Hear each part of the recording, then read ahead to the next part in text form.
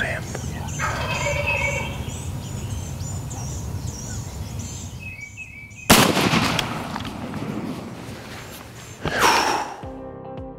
Had a great hunt this morning here in the Ozark Mountains. Always fun to tag a bird at home.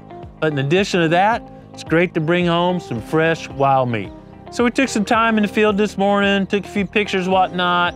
Decided we'd bring it back here because I want to share my techniques for removing all the meat off a turkey. The first thing I do when dressing a tom is to remove the beard.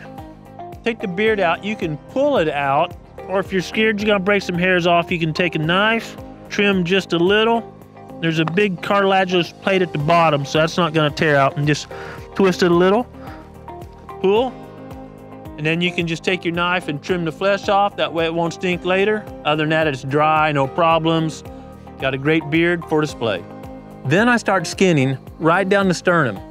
Once I've got him where I want him, I simply make a slight incision, not too deep. I want to be cutting into the breast meat. And then I'm cutting out. I'm cutting away from the turkey so I'm not dragging feathers into the meat. I just want to work my way down, and I'm pulling up as I go.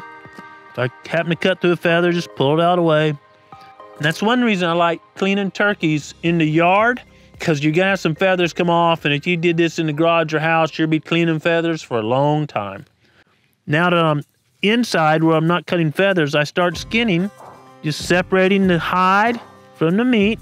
The yellow is fat, and this time of the breeding season, they won't have a lot of fat left on the gobblers. And the more you free up, the easier it is to remove the breast just a little bit later on. Once I've skinned out the breast area, I start working down the top of the thigh. Inside the hide, cutting away, and then skin that back. There's a fair amount of meat on a wild turkey drumstick, but it will be a little tougher because these rascals have been running around, not standing in a poultry house like the turkeys you buy at a market.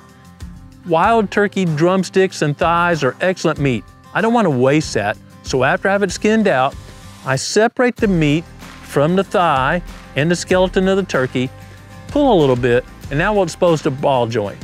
I trim around the ball joint, and I can remove the entire leg. I have a lot of meat that some turkey hunters might not utilize, but goodness, that's a pound or two of incredible meat.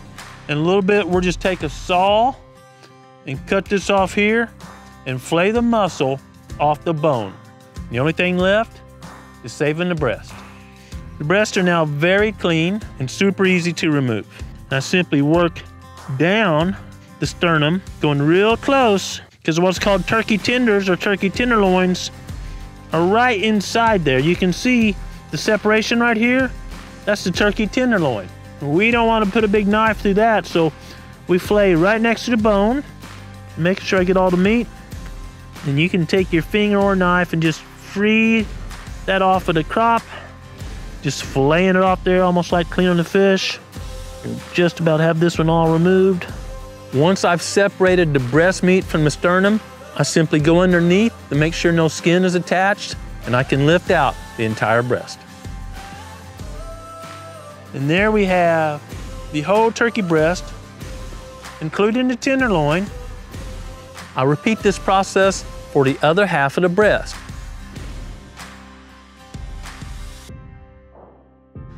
There's the entire turkey breast. And depending on where you shot, you want to look for little spots in here. There might be shot in there. There's none in this one. I was holding on the top of the head, and of course I use a Longbeard XR, and they're really a tight pattern.